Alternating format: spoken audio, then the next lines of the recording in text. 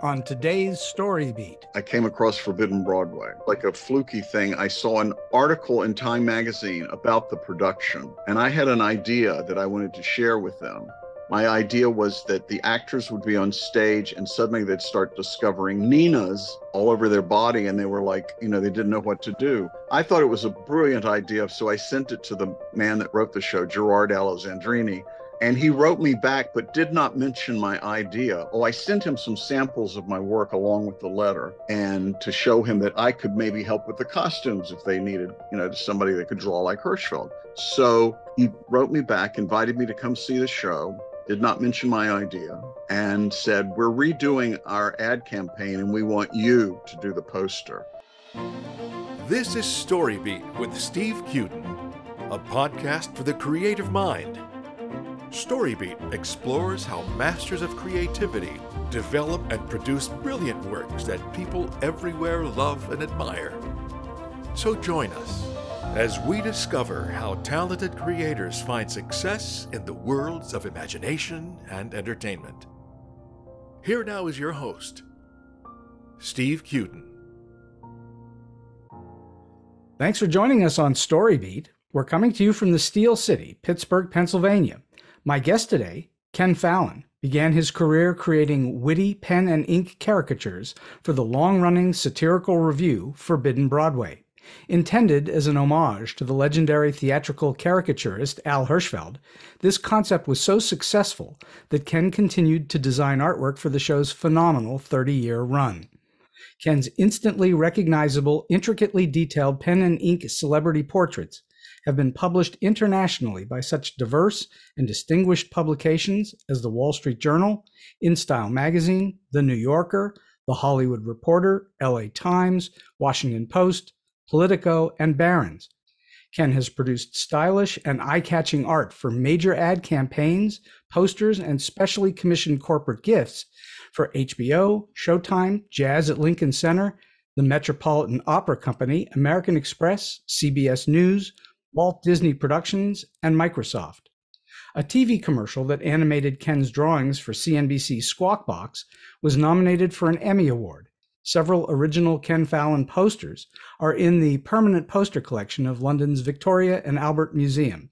A number of his original pen and ink drawings now hang in the venerable Players Club.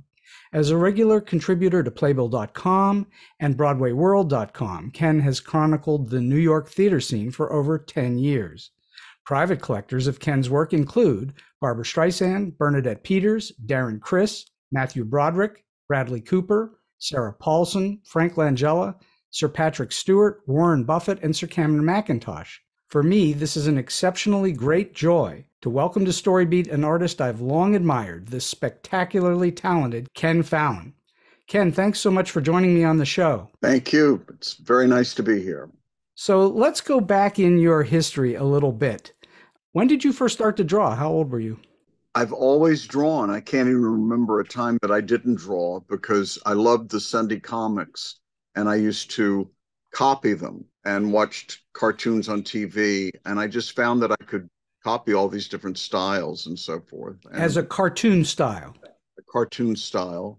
And it was just something I did. Like some boys played baseball and I could draw and I didn't even think about it that much. I would just do it and everybody knew that I did. So if they needed a drawing or something, they'd come to me and I would just, do them. And I enjoyed it. I never thought of it as a career. It just never crossed my mind. I wanted to be in the theater. I wanted to be an actor. So that just wasn't in the program. Do you feel like you act through your drawings? In a way, I'm very lucky because I am associated with the Broadway theater now.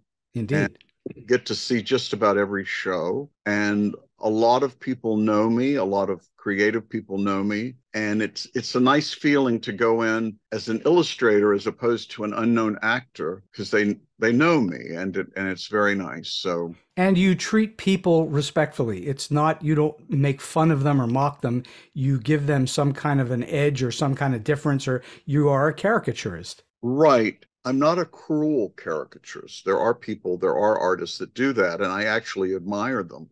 but they're very mean, and that's their angle. All I really try to do is to capture the essence of the person in line and shapes, and somehow I can pull it off. I'm not always sure how I do it, but I sit down with a pencil and a piece of paper and I just start. I can start with an eye, a nose, the forehead, and I keep working it. And within probably 5 minutes, it starts to look like the person in my style. Are you looking for some form of odd characteristic in order to latch onto? I'm looking for a characteristic. It doesn't have to be odd. It doesn't even have to be extreme. Some people have like piercing eyes, flaring nostrils, that type of the way their mouth settles when they're just posing. And I usually go for one of those. And if I can usually get the eyes right off the bat, it's going to be an easy trip for me drawing. All right, so there's a big difference. I spent years and years writing animation, so I've dealt with lots of artists over time, and there's a big difference between drawing cartoon characters and drawing the caricature of a real living person. This is true. When did you think to yourself, I'm actually really good at drawing caricatures of people? Well, I would say in junior high school, I discovered Mad Magazine, Mm-hmm. and they had some really good artists in that magazine and good caricaturists. And again, I was sort of copying the style. And also, there was an issue of Life magazine that came out around the same time, and there was an article on Hirschfeld. And in the article, they showed 4 caricatures that he drew. I did not know any of the people that he was drawing, but I was fascinated by the style. For one thing, I think there was a drawing of Helen Hayes, and it looked like somebody I knew. And gee, I'm going to just try this. And I started doing that. I started drawing people that I knew. Some of them did not appreciate it, but it was like a hobby. It was just fascinating. So you have no formal training in doing this? For caricature, no. I've gone to art school. I did not graduate. And then I took some special courses at Parsons. I studied cartooning. There was a period that I thought I might be a cartoonist. And I also studied LP covers and book covers. That's how old I am. That's how to do it. And then you and me both. right. But you have actually, I know you've designed caricatures and covers for CDs and albums and stuff like that, right? Yes, I have. So what did you do once you realized that you were good at being a caricaturist? Was there something that you then did to try and become a professional at it, or did it come your way somehow? Well, I put an ad in one of the trade papers in New York to make money. I thought I would do caricatures, and I was charging $35 a drawing. I didn't make a fortune, but I was getting work. And then one summer I was doing summer stock in Connecticut, and they paid very little. And I started drawing all the actors in the company and charging them $5. It was, because they didn't have any money, but it was sort of a sideline. And again, that's all it was to me. It was just something to make money. And I continued doing that until I came across Forbidden Broadway. Mm-hmm. Like a fluky thing, I saw an article in Time magazine about the production, and I had an idea that I wanted to share with them. My idea was that the actors would be on stage and suddenly they'd start discovering Ninas all over their body, and they were like, they didn't know what to do. I thought it was a brilliant idea, so I sent it to the man that wrote the show, Gerard Alessandrini, and he wrote me back, but did not mention my idea. Oh, I sent him some samples of my work along with the letter, and to show him that I could maybe help with the costumes if they needed, somebody that could draw like Hirschfeld. So he wrote me back, invited me to come see the show, did not mention my idea, and said, we're redoing our ad campaign and we want you to do the poster. And that's how it started. And for those who don't know, because there may be listeners that don't know who Al Hirschfeld was, let's be sure we laud him because he was absolutely spectacular. Yes. Al Hirschfeld was known as the Line King, Line, Line King, and he was the great Broadway caricaturist for, I don't know how many years, 70 years or something like that. Close to 80 years, yeah. That's incredible. And so you were already an admirer of his from seeing an article on him. Oh, yes. And I actually saw my first original Hirschfeld at the New York Public Library for the Arts They had a big exhibit, and that was around the first time I came to New York, and I'd never seen an original, and I was mesmerized by this. And then the Margot Fiden Gallery, which was on East 10th Street at the time, I used to go in there about once a month and spend like an hour or two just looking at the drawings. They never bothered me. They knew I wasn't going to buy anything, but they knew I wasn't going to steal anything. And at that time, they didn't even have them in plastic sleeves. They were just the actual drawing board was there. And wow. I'm thumbing through them, and it's like they're right there in my face. These with the whiteout on it and everything. Oh yes, everything. And that's what he did. If he made a mistake, he painted over it with white paint. And much later, he learned the trick that we all use now mostly is a razor blade, and we scrape the ink off. It leaves a little bit of a scar, but it doesn't pick up in the reproduction. So. And you brought up Nina's. For those who don't know, Hirschfeld was famous for incorporating his daughter Nina's name into the drawings, where they were sometimes hidden in a way you couldn't find them, but most of the time you could find them by looking hard. Right. He did that when his daughter was born. He just wanted to announce to his friends and to the world, and he put a little Nina in a circus poster. It was about a circus, the musical was. And up in the corner, it said Nina the Wonder Baby. And that's what started it. And he always says that it was just insane because he had to do it forever. You know, he had to always put that in. And it was very clever, though, actually, because people would study the drawings while they were trying to find the Ninas. Sure. It drew people in just to look for the Ninas. Right. So I've been following you for some time on Facebook, and I know from looking at what you say on Facebook that you have an incredible sense of humor and a great wit. And well, thank you. I think that comes through in many, if not most, of your drawings. And so I'm wondering, where did that come from? Have you always been a funny person?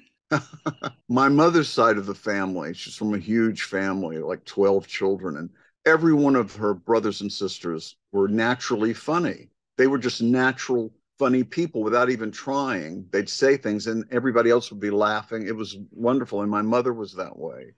And I think that's where I got it, really.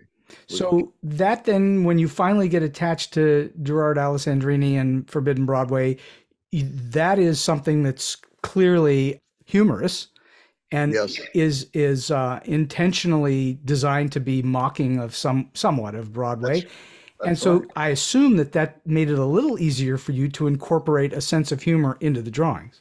Oh, yes, that's what they wanted for the Forbidden Broadway. It's supposed to all be happy and fun because that's what would sell the show. So sometimes they let me put a frown on a face if it was somebody that would never be smiling anyway. You wouldn't recognize the drawing if they were smiling. But yes, and it was a lot of fun. Gerard was very particular, and he would come in and change certain things. But I was just starting out. I couldn't even be annoyed. I was so excited to be working on these that I was happy to make whatever changes they wanted. Well, obviously he liked what you were doing because you weren't drawing straight, unhumorous pictures. You were making the show seem to come to life. Well, that's a nice way of putting it. Yes. Well, I think that's exactly what it is that you're giving a life to the life of the show in something that's inanimate, drawing. So where do you get your best ideas? Is this just from having subjects, or do you think about someone that you want to draw because you have a concept about them? Sometimes that happens, but I do enough work that I really don't have the energy or the time to just draw on my own. I always say the meter is running the minute I put the pen down, and that's only because it became my income. And I start with a photograph. I work from photographs, and like I do a lot of work for the Wall Street Journal. I've been with them since 1994. And in the beginning, they used to send an errand boy with photos that they pulled from, there was a photo library. And I would do a drawing and I would fax the sketch over to them. And then they would make changes if they wanted to. And then I would do the finished drawing, and they would send another errand person to pick up the drawing and deliver it to the Wall Street Journal. And then the original was returned to me like 2 days later by mail. But it all changed with the computer. It just suddenly became, and they told me the art editor told me, they said, you're going to have to learn how to draw on the computer because we're going to be set up. That's all we're going to use is electronic art. And I thought, I got to go back to art school? No way. I just couldn't bring myself to do it. And fortunately, the scanner came into being, an affordable scanner. And that changed everything because I could, and I started getting work all over the world. I did drawings for the Wall Street Journal in Asia, and I did work in Europe, and I could just send them a scan, and it was instant. And that was the other thing, the time that it took to get to them. So I have mixed feelings about that because the internet also killed print publications. It did indeed. Great deal. And there are very few places that use illustrators anymore. And now I guess you've heard about that computer that can draw. They have a program that draws, and AI.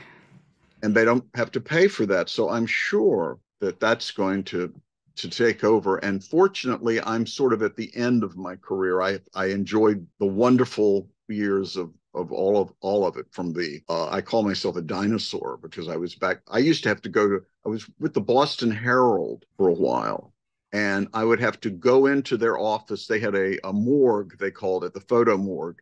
And you would go in, and it was this big warehouse of a room with all of these battered file cabinets. And I'd have to pull photos of the people that I was going to be drawing, go back home, do a pencil, bring it back for the editor to look at, to approve, go back home, ink it, and then I had to deliver it. So it was like back and forth and back and forth. And I didn't know any better. So it was fun to me. I just, I made it it was just a fun thing to do. And now you don't have to leave the house. Don't have to leave the house. And never has to leave the house. I never have to worry about things being misplaced or damaged. So you're saying that when you go to see a show and you've been either commissioned or whether you're doing it on your own, and you're doing drawings based on an existing Broadway show or characters in it, that Hirschfeld famously used to do little sketches in the dark where he wasn't even looking at the paper. He was making sketches just by staring at the stage and sketching on paper. You don't do that, right? You look for photos. No, if I tried to do that, it wouldn't look like anything. But he had like a visual shorthand. And I've actually seen several of his sketchbooks at Harvard. They have a collection of original Hirschfelds, and including his sketchbooks and the little pads that he used to draw in his pocket. And it's really hard to tell what any of it is, but it made sense to him. It was a short that he used. So, and then he also used photographs. He would go see the show, and then they would give him the same thing that I get, production photographs, and draw from that. So I think of the most challenging storytelling, really. If you're going to write a novel, you may spend years writing a novel, and that's hard to do. But I think the most challenging thing to do as a writer is to write a really great short story. And what you're doing is you're telling a story in the shortest form possible, a single panel. Right. Do you think of yourself as a storyteller? I guess in a way, but the story's already there. I guess I'm just sort of showing my version of it with the drawing. You're making a caricature of the existing story, which is the character or characters in a show. Right. I'm drawing the characters of the show. How many drawings do you think you do in a year? Well, I do at least 2 drawings a week. So if you multiply that by, what is it? 50? 100 plus, 100 plus. And sometimes more. Some commissions that I get, mostly corporate or private commissions. I'm working on a drawing now of the movie Dr. Strangelove, and I'm doing this for a person who's a big fan of Dr. Strangelove, and I'm drawing most of the characters in there with the bomb and the whole thing. And that's a lot of fun, but all those drawings, it's a lot of drawings. I would think it would be a lot of drawings. There's a lot of characters in that movie. Yes. He just wanted the main ones, but it's fun. And like I was telling you earlier about pricing, I get some drawings that have a lot of detail, and then sometimes a single person, just a drawing like that. But I'm sure that it's over 100 and something drawings a year. Do you think over time that you have gotten better at it, that your facility for it has become better and better over time? Absolutely. Absolutely. It's the practice thing. And even learning new techniques sometimes accidentally. But yes, I definitely feel I did an exhibit about 10 years ago in New York, and they wanted to use some of my drawings from the Boston era. And I was a little ashamed of them, but they actually, people were admiring them. And I saw the nice thing about the art editor at Boston was that they let me try anything. And that's where I really grew as an artist because I knew I could, try anything. Well, So Ken, everybody's got to start somewhere. that's true. But yes, to answer, absolutely. I feel I'm better this year than I was last year. All right, so let's talk about your actual physical process. How methodical are you? Does every drawing begin to take shape in the same way, or do you do each drawing as a unique experience?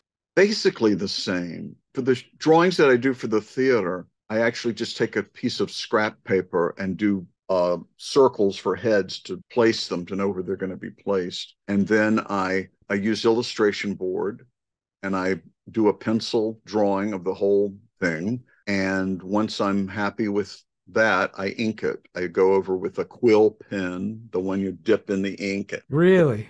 Hirschfeld did, but I started doing it and I can't not do it that way because I've tried mechanical pens and I've even tried drawing on the computer. It's just not the same. What is it about the quill pen that makes it so wonderful? It's actually very easy to control it once you've learned how to do it and you feel it. You stick the thing in and it's a very sharp pen and you're scraping it across the board. You feel the drawing and whatever textures or whatever you're doing, you're touching it, you're feeling it, and that means a lot to me. I really enjoy that. So how much roughing in do you do prior to inking? It varies, but I do the finished drawing in pencil. And Stanley, my husband, has said to me, I think some of your pencils are better than the ink because it's spontaneous and everything. But I do it all. I mean, if there's a pattern or anything, I have to do that in pencil first to see how it's going to balance out. Do you then look at things and make changes and erase? And what do you actually use an eraser? What do you do? Oh yes, yes. I have two different types. I have the gum eraser, the one that you stretch and pull. It's like putty. I use that, and then I have a very strong white eraser that really does a good job. And I wait until the ink is dry, and then I get rid of all of the pencil marks, and still don't get all of them. And Sometimes by the work, they actually like that if they see there's a pencil. like Stanley, I am a big fan of drawings that are loose and sort of look like they're rough. I like those too, as well as I like finished pieces as well. So Right. I understand his thought process on that. And maybe someday you'll do a show where it's just your roughs. Yes. Yes. Oh boy. I have to tell you a quick story. Sure. When I was doing the cartoons, it's about 40 years ago, I was hired by this man who owned a publishing company, but he was retired and he lived in a penthouse in the village. And he was assembling a joke book and he was looking for somebody to illustrate this book. So I went, there were a whole bunch of artists. We went down and he chose me and I did all of these drawings, but I would do roughs and mail them to him. And so when the book came out, he published the roughs and not the finished drawings. Oh. I was ah, I think that was an accident. I don't think it was on purpose, but So your medium is paper and ink, pencil, paper, ink, correct? correct, correct. And do you work in other mediums as well? And you say you work in the computer a little bit. What do you do in the computer? Well, there was I don't know how long ago, the Wall Street Journal was always black and white. Right? And then when Murdoch bought it, they decided to go color. And that was not my strong suit, but I figured, I'm going to do it anyway. And so I did. I had fun. I was using watercolor, gouache, colored pencils, and I really enjoyed it, but it took a lot of time. And a friend of mine that works at Disney said, well, you've got to get Photoshop. And I thought, again, a mechanical thing. It's because I like having the original. So there will be no color original because you do it on Photoshop and then it comes out, in the scan and so forth. But it saves so much time and you don't spill anything or mess it up. You can correct everything, and you've got this drawing. So I am a Photoshop devotee now. I am too. I love Photoshop, and I think it's it is different than actually putting some form of paint or ink to a Yes. paper, but at the same time, it is a lot. It doesn't have a smell to it. It's uh, nice and neat and clean. I think that's what I like about it. Do you do other kinds of art in your life as well? Do you ever paint just for giggles and grins or not? No, the last time I did that, I was in art school, and it was fun, but it just wasn't me. And no, and if I were younger and had more energy, I guess I would be doing more drawings just for myself.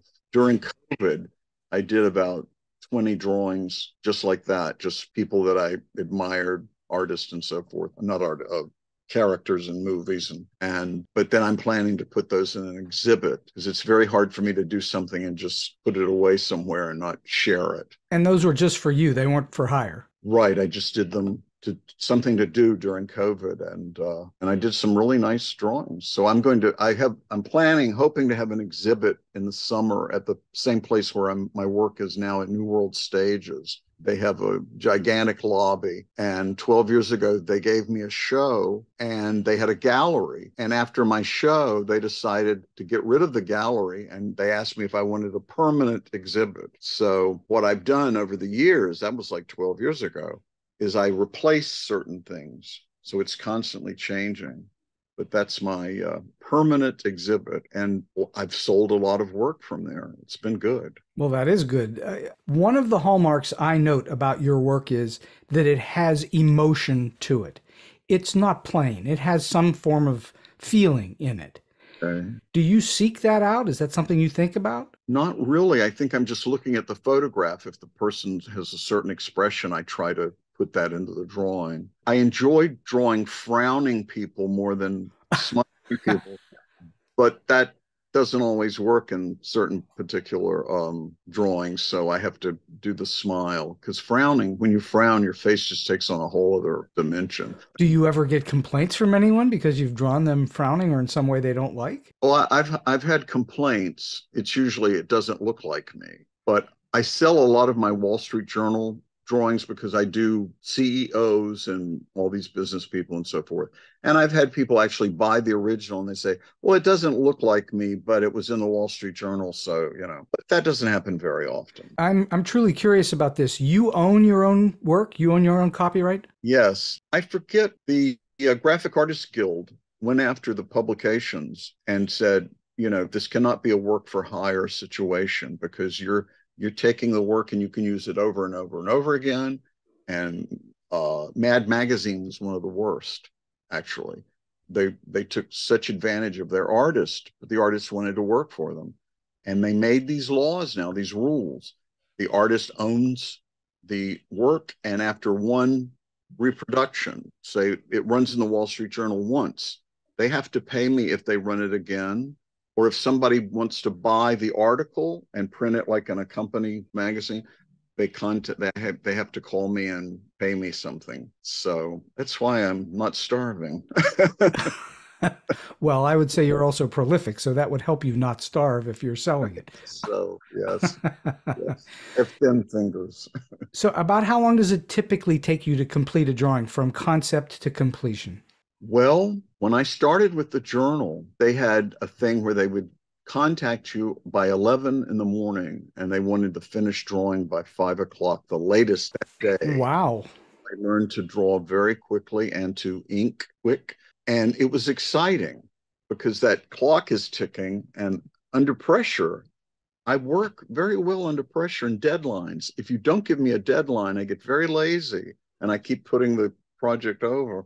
But I have now, the Wall Street Journal contacts me on Tuesday, and they don't need the finished drawing till Friday. So that's really changed a lot. But I try to finish it as quickly as I can. You don't then wait till the last minute to give you that pressure. You actually try to get out in front of it, right? I sleep better when I know that I've finished it, because they have to approve it. Not only is it but you have to show them the pencil and they have to like it. But fortunately, I've been there so long and the art editors know my work. And so if there's any change, it's usually in a prop or something or a background thing. I say 95% the drawing of the face gets approved right away. And because they almost know what it's going to look like before I send it to them. What are the biggest challenges in your world? Is it conceiving of the picture? Is it the selling of the picture? Is it the actual physical drawing? What would you say are the biggest things that you deal with on a regular basis, that your challenges you must overcome regularly? Well, I'll tell you a secret. I am nervous with every drawing in the beginning because, like I told you earlier, I'm not really sure how I pull it off. And so I put it on paper and I'm thinking, because I know what the person looks like from the photograph, but I show it to Stanley or to my dog Alfie. And if they say, oh yeah, that's good. That's good. So that's actually the biggest thing, is worrying that it's going to be good and accepted. And it's always that way. It's been that way. I had a gigantic ad campaign in 1994 for American Express, and it was more money than I could even dream about. And all of my drawings had to be approved by the art directors, by the advertiser, American Express, and the person that I was drawing. So I just went in because it was so much money. I thought, I don't care. I'm going to do this. And it got to the point that I wasn't really that nervous when I started doing those drawings. And how does Alfie approve or disapprove? Well, he loves me so much, he always gives me an approval, to admit that. He just, licks me or whatever. He's actually right here, right now, he's always next to me. And my drawing table, he has a bed next to it, so he's there. You now have a picture in front of you of a character or a subject. And I already asked you once, are you looking for some discernible thing? But are you trying to capture an essence of that person? You're not making a photorealistic drawing of that person. It's a caricature. I've tried to do that, sometimes out of frustration, and I'm not getting it as a caricature. I'll start trying to draw it as a realistic drawing, and it always ends up as a caricature. It's like a trick thing, like brain it, and then it works out that way. So when you're drawing, do you think about the audience, or are you only looking to please yourself at first? I think I'm only doing it to please myself. So you're not worried about the audience or how they're going to react. I know you want them to be happy with it and to approve. Right. But you're not thinking about, oh, this audience wants this kind of a drawing. Or do you think about that? Does American Express want one sort of thing versus HBO wants a different sort of thing? Well, not really, because they're hiring me for the style. And most illustrators now just do one style because it's much easier to get work that way. So they know that they want it in that style. That's also you, obviously, because when I see your work, I know it's your work. Oh, thank you. It's distinctive. It is. That's not, I don't think that's a strange thing to say in your case. It is absolutely, it's your work. Just like when I see a Hirschfeld, I know it's a Hirschfeld. And when I see Picasso, usually I know it's a Picasso. It's that sort of thing. You have a distinctive style. Did you develop that style? Did you think about your voice as you did this over time, or is it just always been there? Well, basically it was there, and I always drew in that Hirschfeld style. And then when I did the Forbidden Broadway work, that's when I started getting commercial art or commissions from design studios and advertising agencies. And it was developed. I tried now for many years not to have it look like Hirschfeld, just more my own. And his widow, who's actually a friend of mine, has said that I've succeeded, that I've made the drawings, my own. I think she's absolutely right. Thank you. I think they are 100% you. And like I say, when I see your work float across Facebook and other places, I see it on playbill.com and so on. When I see it float across, I say, oh, that's a Ken Fallin drawing. I know it instantly. It doesn't require any real deep thought to determine who drew it. What would you say is the easiest assignment you've ever had that just came to you in a flash and you were done so quickly? Carol Channing. Carol Channing. Well, for Forbidden Broadway, her character was not in the original production, and her husband actually went to Gerard and said, "You should put Carol in." And I did these drawings of her, and she loved them. As a matter of fact, she came to Boston when I was living there, and I was invited to go backstage before the show and meet her. And she was great. And she was so complimentary and really studied the drawings. But I'd always loved her. But drawing her was so easy because of her features. And you could, and I watched her put on her lipstick, and she just took her hand and smeared it across her face. And that was it. It was like a caricature. Really? She actually put her lipstick on by smearing it across her face? Yeah, like 2 fingers, and she just went top and bottom. Then she kind of kneaded it up a little bit. It was amazing. Done it 1,000,000,000 times. Yeah, and maybe a dozen times a day sometimes. Right. But she is a caricature. There are people that there are not that many left, but there are people that are caricatures. And I think of them as Muppets. really, the people in the world? Well, I think there are certain people in the world that are living caricatures. They're living, Yes. they kind of have a Muppet-like look to them, and Yes. they bop around in the world a little bit like puppets. Mm-hmm. Those people do exist, and especially in the theater where people are producers, I think, are always looking for someone who is distinct in the way they look. Yes, I think so. Unless they're in the chorus, and then you kind of want them to all blend Right. together, right? Blend together. Yes, absolutely.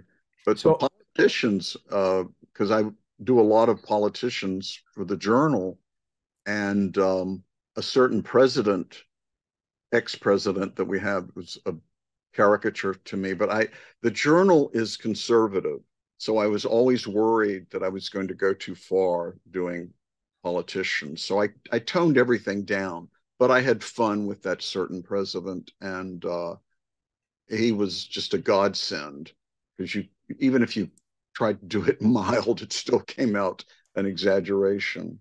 and did you ever get any complaints from that camp? No. And what's interesting, before this person was elected president, I was hired to do a ad for CNBC, and it was for this program they have called Squawk Box. Thank you. And I had to draw the 3 people that were on it, and then in back were like 10 business leaders. And when my agent called me and told me about this job and how much it was paying, I know I sound very materialistic. I keep saying how much it paid, but I was so excited. And then the art director said, "Well, each person that you draw has approval. They've got to approve it." And I went, "This is going to be a nightmare. It's going to be a nightmare." And it turned out to be the opposite. And I have to say his name. It was he was just Trump then. Oh, I thought you meant Calvin Coolidge. Well, yes, he wasn't such a bad guy, but he approved all of these people. And Warren Buffett wanted a smile. I changed that to a smile. And another one didn't like the tie pattern.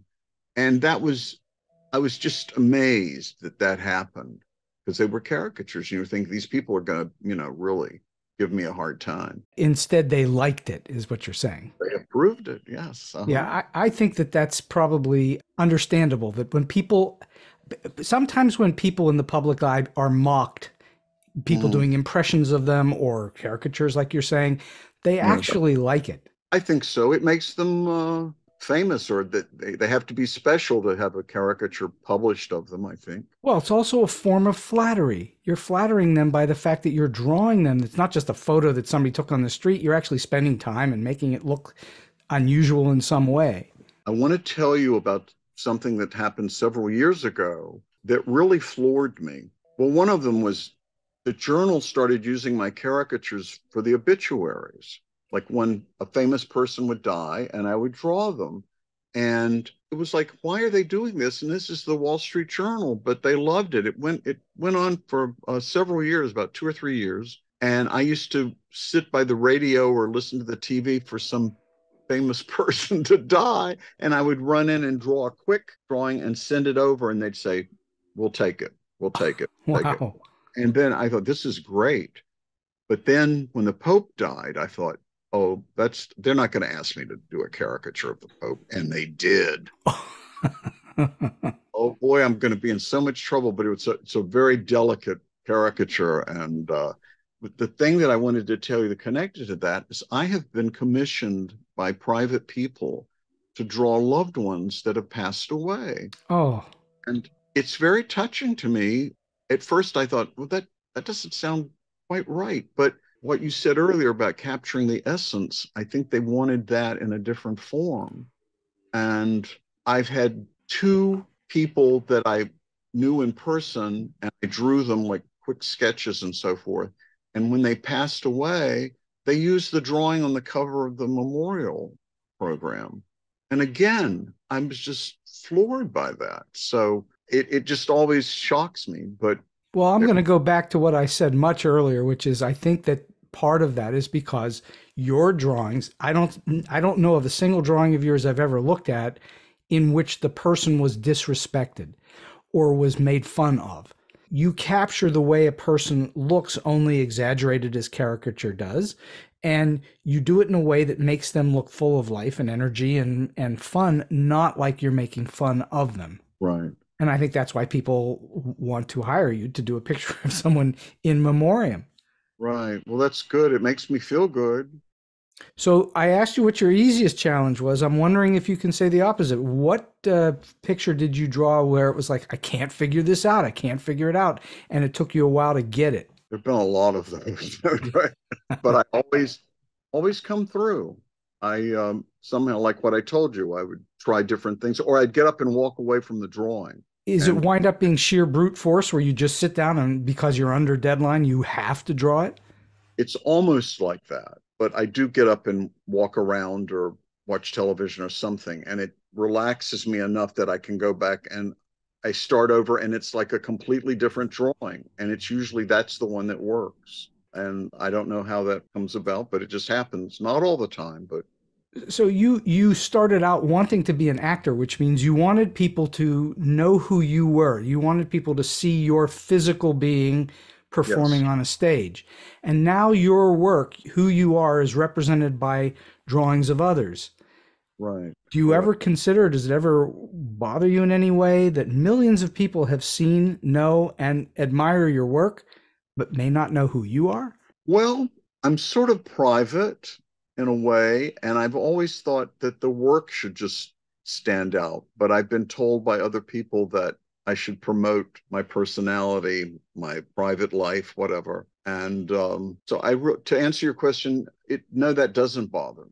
I think in my mind, because like the Wall Street Journal has a publication of over 2 million, the actual paper, and I think all those people, even if they glance at it for 2 seconds, they're seeing something that I created. So For sure, for sure. it's a very nice feeling. And they all represent, all those works of art represent you anyway. Right, right. I mean, they do. And you've done enough of them where I'm quite confident that many people recognize, oh, it's that artist. They may not even know your name, but they Right. know it's that person is doing this drawing, and they know that it's going to come out in a way that they're going to enjoy looking at. I think that's an absolute inevitability with what you do. I am curious. Drawing is a physical act. You have to use your body, your arm, and so on. Do you stay in shape some way? Do you have to work with your muscles in order to stay in shape, or is that just not anything that you worry about? Yeah, my cardiologist said, "What do you do for exercise?" I walk the dog. And he said, "Well, you're going to have to walk by yourself because the dog stops every, third tree." But that's basically all the exercise that I do. And I don't really, So you don't have shoulder problems, you don't have elbow problems or anything like that. no, I'm very lucky, I guess. I've never had that. Sometimes my hands are hurt a little bit, and I'm concerned about that, but it's nothing drastic. Hmm. So I'm also curious, do you know when a drawing is finished? What tells you I'm done? Is it just time, or is there something else? Well, sometimes I just feel like nothing else can be done to make it any better. Because when you do work for publications and so forth, you really have to do that. And especially ads, when you do ad illustration, you have to make the client happy. So sometimes you're a little frustrated. But I had, again, going back to the American Express, I did a holiday ad campaign for them, and there were 4 drawings, and they were full-page ads in all the major newspapers across the country. So it was holiday. They said, but it can't be Christmas. It just has to be holiday.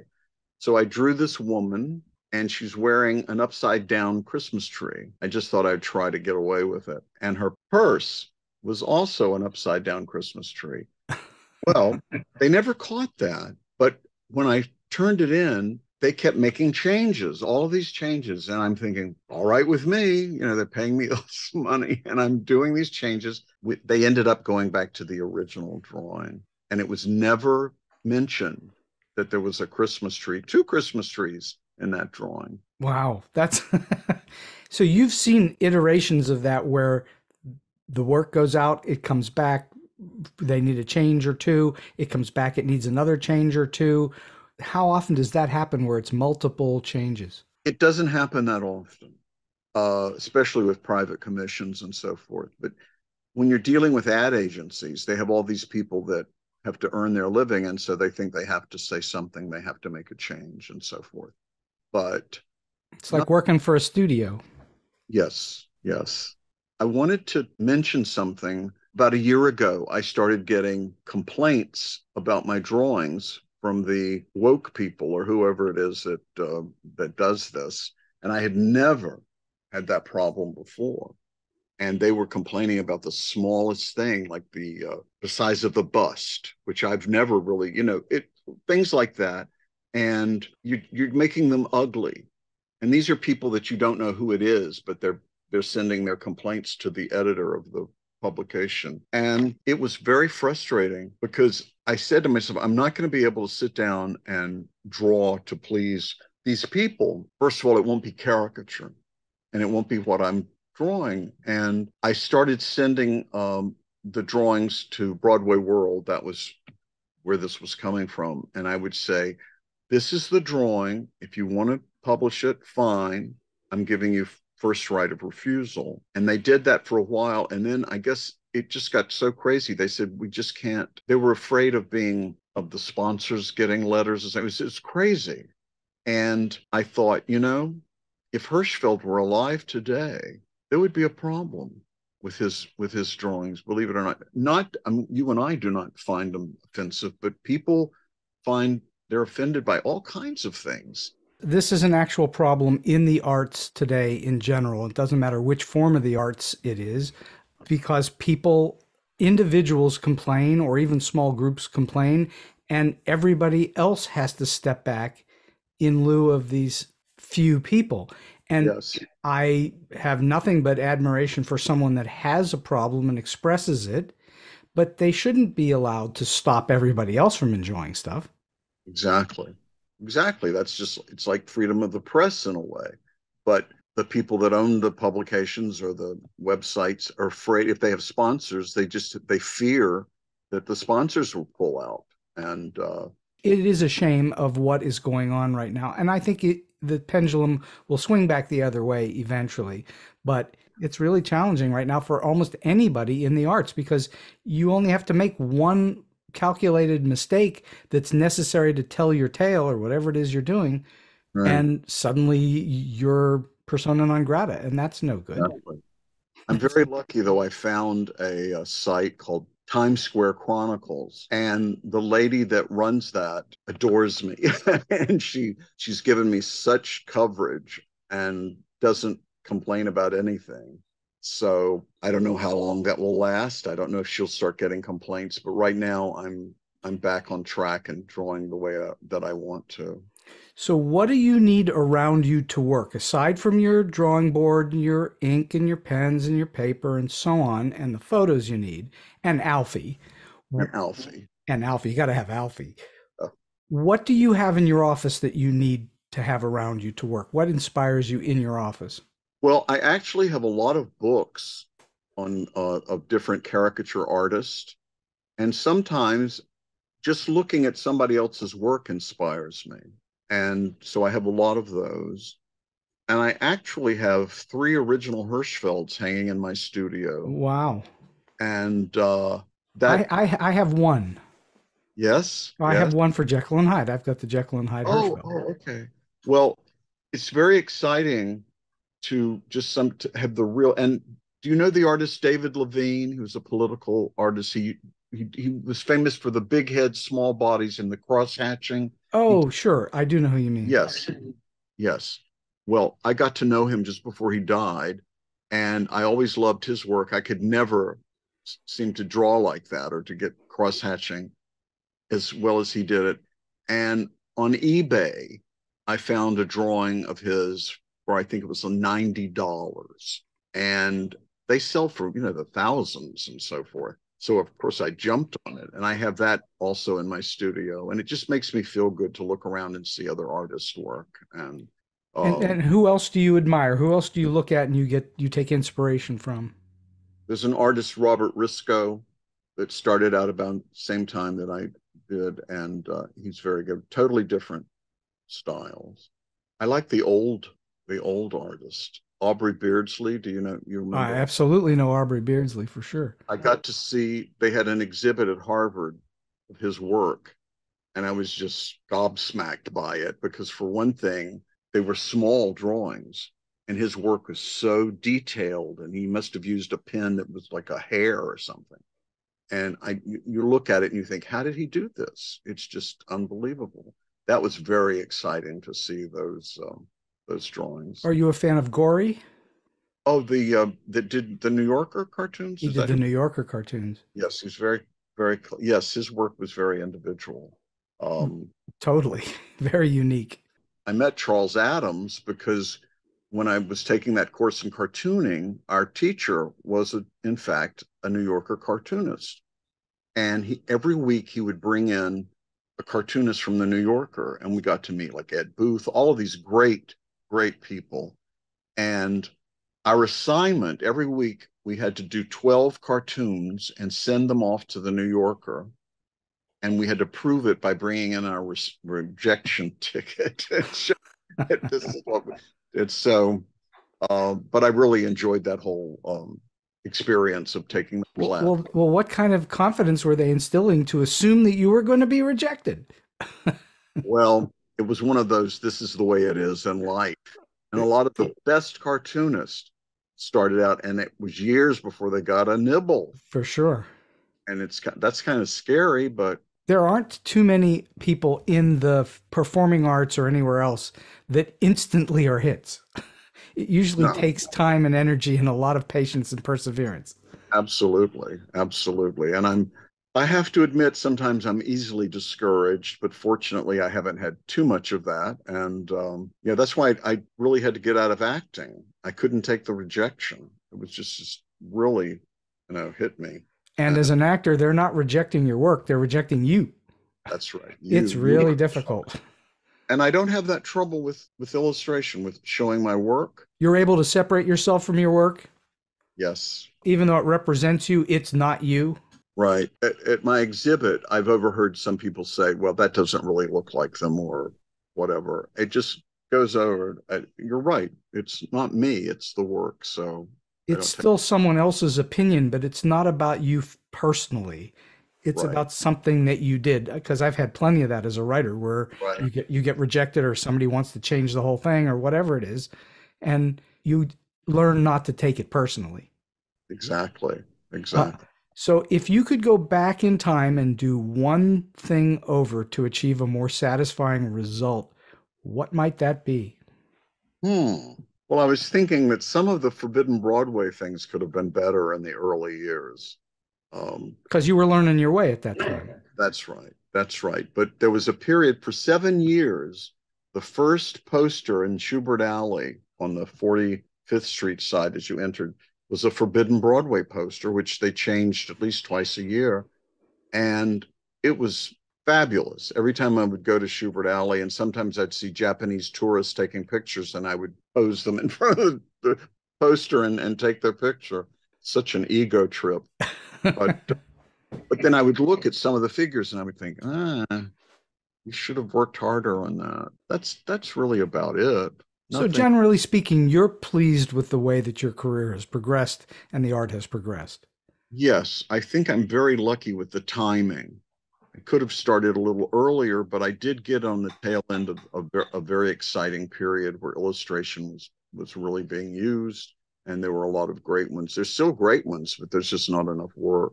I'm really happy that I got to experience that. I mean, the big time, the ad agencies, big money, all that sort of thing. I am having the most wonderful conversation and so much fun with Ken Fallin. And I'm just wondering, you've obviously been around a while and you've met lots of people and you've had lots of experiences. Do you have an oddball, weird, quirky, offbeat, or just plain funny story you can share with us beyond the ones you've already told us? I do. I wanted to tell you, not that I'm trying to get sympathy here, but my parents never understood me. They were wonderful parents. I had a fabulous childhood, but they did not understand, definitely acting. When I became an illustrator, my father, who was always in sales, couldn't understand that people were paying me to draw. That was like a child thing or something. And he never commented. But I found out later, they lived in a small town in Georgia, that he would get the paper and show it around to people and brag and say, this is my son. He never said that to me. Never said that to me. Except there's a happy ending in that just before he died, we had a very good closure. And he told me he was proud of me. Oh. But never understood me. But I can understand that. I was like almost from Mars in that part of the country. I was such a strange person, an artist, an actor. The story I want to tell you, I was at a party in New York. I was living in Boston. I was at a party in New York, and Liza Minnelli came in. And I had met her manager before on something else. So I got to be friendly with her, and we were talking. And I said, Liza, I own an original Hirschfeld of you as Little Red Riding Hood, and a TV musical that was done like in '65 called The Dangerous Christmas of Little Red Riding Hood. And Cyril Richard was the big bad wolf. Now, this drawing is fabulous. That was my first purchase. And she said, I've never seen it. And I said, well, gee, I would show you mine, but it's in Boston. She said, you know what? I'm going to be in Boston in a couple of weeks doing a concert. Could you come to the concert as my guest and bring the drawing? Well, the drawing is about the size of a window. It's big, and it's in a big, heavy frame. But I thought, okay. So we took it, and we were able to leave it backstage and then go watch the concert. And she was fabulous. She was just so great and gave it everything. And then afterwards, she came back to her dressing room, and they took us into the dressing room. And I had my drawing, and I had it covered up. But I had also done a drawing of her for the Boston Herald to announce that, she was coming in to do this concert. So I thought, I'll show mine first. So she's all excited, and she comes over, and I say, well, Liza, this is the drawing I did of you. And I ripped the paper off, and she goes, oh. This is terrible. I'll show her the Hirschfeld. That'll make everything right. So I took the cover off of the Hirschfeld, and she turned and put her head in her boyfriend's chest, and she's moaning. And he's trying to tell her, oh, honey, you don't look like that. You're much prettier than that. It's a very extreme caricature. But anyway, I found out later she doesn't like to have people imitate her, people that do impressions of her. And she does not like caricature. There I was in the dressing room with Stanley and feeling terrible. So we decided we'd sneak out, goodbye, goodbye, goodbye.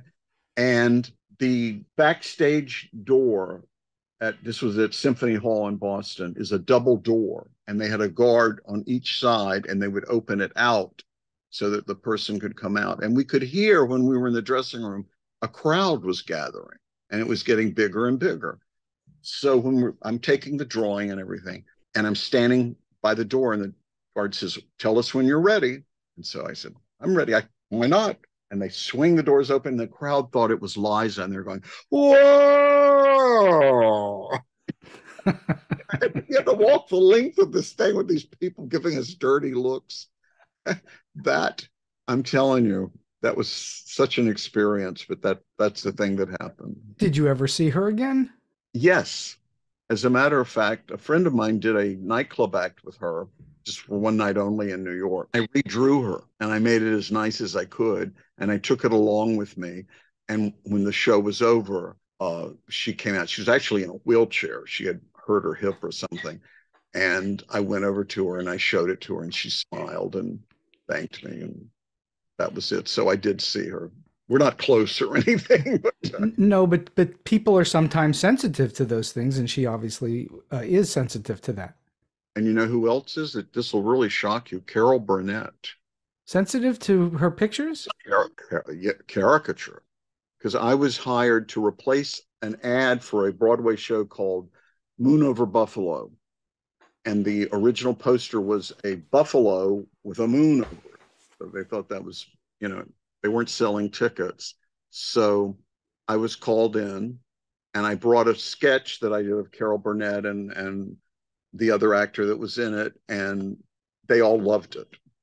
I felt I was riding on a cloud that day. I mean, all these really picky art directors, and the producer of the play was there, and they said, "Oh, this is fabulous. This is fabulous." She called me later, the producer, and said, "Oh, can't wait to show Carol. This is just so great. It's going to really make a difference." The next morning I got a call, and she said, "Ken, Carol doesn't like the drawing, so we can't go with it. We can't go with it." So I thought, oh, well, that was going to be my Broadway debut, but it was fine. Have you had drawings on playbills on Broadway? Not on the cover. Off Broadway, I've had some covers from Playbook. I've had inside illustrations, but I've never done a cover yet. I'd love to do a Broadway poster. That's a dream. Well, I'm sure you know Frank Verlizzo, Fravor. Oh, lovely man. I like him so much. He's been a guest on this show, and yes. His work is uniquely his as well. Absolutely. And you can almost tell, although his is less distinct than yours because he has to be more sort of fluid with the different styles of different shows. Wow. But his style it's a Fravor style. And but he's been on lots of playbill covers. Obviously, that's what he does. Yes, because he does the. He's a poster designer. I mean, that's what he does. Yes. We talked about his Lion King. He did that, and they bought it out for a huge amount of money, because normally that doesn't happen. Because they wanted it forever, and he said it was enough money, it didn't matter. But that logo has just been all over the world. Oh, everywhere, sure. So great. For me personally, his greatest work is the Sunday in the Park with George poster with the it looks like it's torn paper. So clever. Yeah. Very clever. Very, very clever. Yeah, all right. So last question for you today, Ken. You've given us tons of thoughts and advice as we've gone along the way here, but I'm wondering if you have a solid piece of advice or a tip that you like to give to those who are just starting out in the business, or maybe they're in a little bit and trying to figure out how to get to the next level. And they want to be an illustrator, and particularly sure, or even people that want to be in the business in some way. Either way. Okay, well, it's changed tremendously, and I would say learn to work on the computer. Not only it's the future, it's today, and you'll probably work. But print publications are just dying out, and there's just very little. So if your heart is set on that, it's going to be a disappointment. And also newspapers. That's where I started out. And I'm still sad, but I look at history and things were always changing. Nothing ever stays still. So I would just learn all the techniques, and you'll be fine. And, just keep going, keep doing it. And if you believe in yourself, you'll get there. You'll make it. Well, that is absolutely true to the heart advice, because no one ever succeeds by giving up, so you have to keep at it. Ken Fallin, this has been just so much fun for me, and I'm thoroughly delighted that you have spent some time with me today on StoryBeat, and I can't thank you enough. Oh, thank you so much, Steve. I've enjoyed myself tremendously. It's been a lot of fun for me. It's a nice ego thing to talk about yourself. So thank you for inviting me. And so we've come to the end of today's StoryBeat. If you like this episode, won't you please take a moment to give us a comment, rating, or review on whatever app or platform you're listening to. Your support helps us bring more great StoryBeat episodes to you. StoryBeat is available on all major podcast apps and platforms, including Apple Podcasts, YouTube, Spotify, iHeartRadio, Stitcher, TuneIn, and many others. Until next time, I'm Steve Cuden. And may all your stories be unforgettable.